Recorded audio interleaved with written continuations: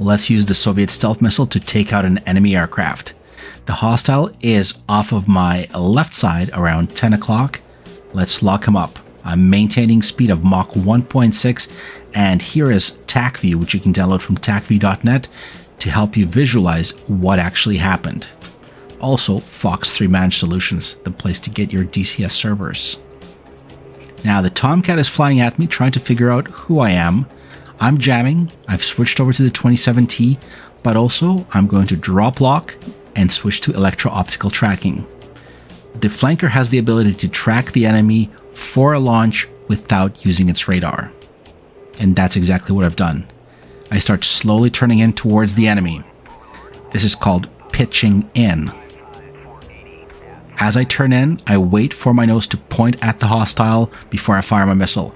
There's launch authorization and Fox too long.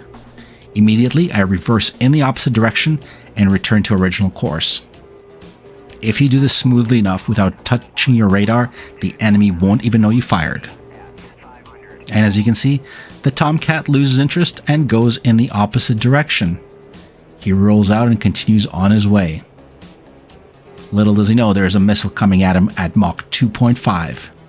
At the last second, Jester calls out missile, the pilot panics, but there's the explosion.